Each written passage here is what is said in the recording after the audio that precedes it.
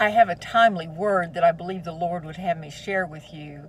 I had a dream in the early morning hours of today, this morning, and it was in this dream. There were two households, and they were moving, and I was overseeing the move. So there was a flurry of activity. There were movers that came. There was prayer said, offered before the movers started gathering up the things that they were going to move into the trailer. Instead of a large moving van, the receptacle or the van that was to contain two households of furnishings and of livelihood was like a U-Haul trailer. It was quite small, maybe 15 or 20 feet. I think the largest U-Haul trailer in the United States is about 26 feet. So it's far from a tractor trailer or moving van. And there were two households. So I had gone next door to the second house, which I knew was the grandmother of the family. I knew it because in the dream vision, actually, it was my mother-in-law who died a number of years ago, but she was the grandmother of my children. And in her home, there were playthings, like a whole setup for children to play, a little kitchen and a table and chairs and things for a doll, little high chair and all kinds of things. And as one of the helpers was attempting to grab those things to move, I said, no, that can't go. There's not room for that to go. And it really broke my heart. It was a really hard decision because I knew on the other end those things would be missed. But they were minor things compared with the essentials that needed to be made room for. And that pretty much ended the dream, the dream vision. And we've been hearing from a number of prophetic voices that this is a time that there are actual moves. People are moving from one job to another, from one home to another, from one state to another. That there is something spiritual that's going on, and I think we've all felt that. And so I was pondering this, and the Lord, I believe, gave the interpretation that yes, indeed, this is a time where He is moving. He is on the move. God Himself is moving, and He is instructing His people how to prepare and to pare down to be able to move with Him.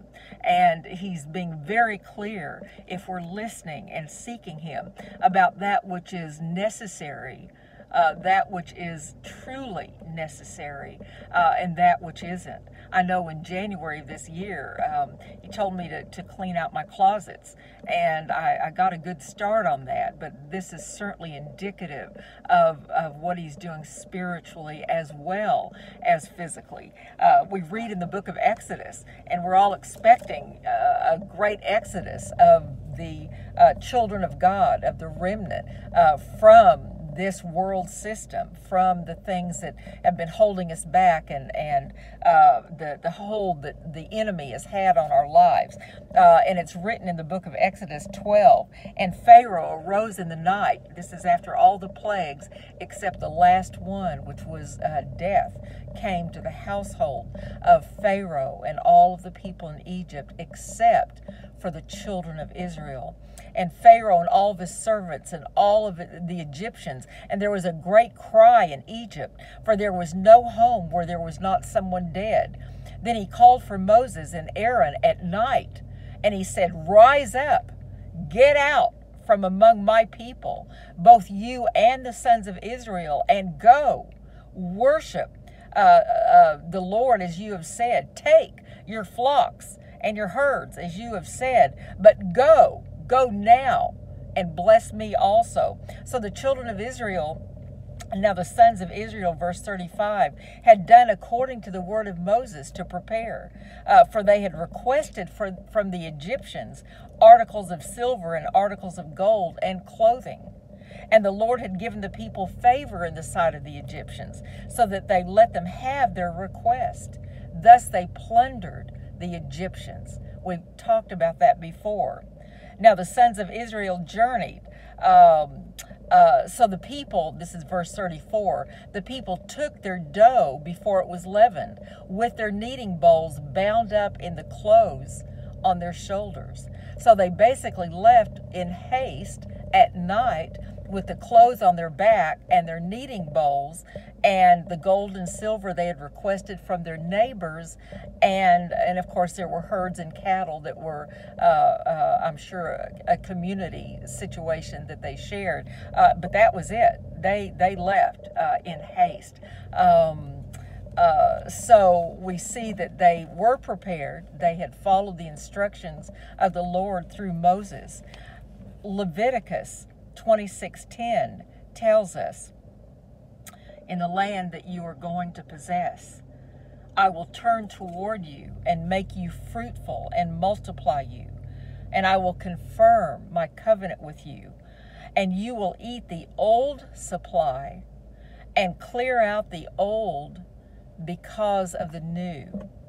So there is a clearing out of the old to make place, to make way for the new. We know in the natural that before you bring new things into your home, whether it's food, whether it's clothes, whatever the new possessions, you have to make room. If you're like me, you go through and clear out the old things so that you can make room for what's new, what's coming in.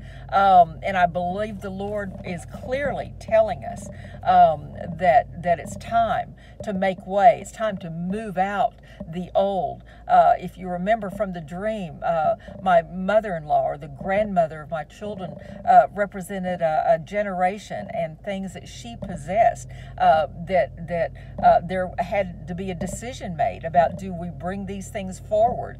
Do we pack them up? Do we send them on? Do they go with us? Well, no, they weren't to go forward. They weren't to go forward. In fact, Jesus, or the Lord, through Isaiah, says clearly in Isaiah 43:18, and this is an admonition to us today: do not call to mind the former things, or ponder things of the past. Behold, I will do something new. Now it will spring forward. Will you not be aware of it? I will even make a roadway in the wilderness and rivers in the desert. So it's time to move out. The Lord, the cloud, the glory is moving. If we want to move with it, we have to be sure that we're leaving behind those things that will not go forward into the kingdom, whether they're mindsets, whether they're old grievances, whether they're wrongs that we would like to see righted, both on a large worldwide scale or certainly a personal scale. There are people that are holding on to past hurts, past disappointments, mindsets, that things that were wrong, that went wrong in their lives, or perhaps the lives of their family, or their people that they identify with. But these aren't the things that are going forward in the kingdom. Behold, He will make all things right. He, the Lord, will make all things new. So ask the Lord, get with the Lord, and ask Him to examine your heart, Holy Spirit, and tell me what it is that I'm holding on to spiritually, a mindset, wrong thinking, wrong attitudes, wrong speaking.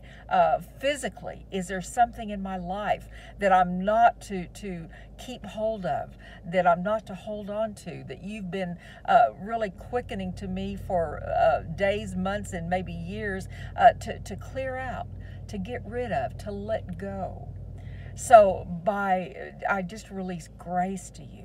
Just grace for the letting go of those things that don't really matter, that aren't going forward into the new thing that God is doing.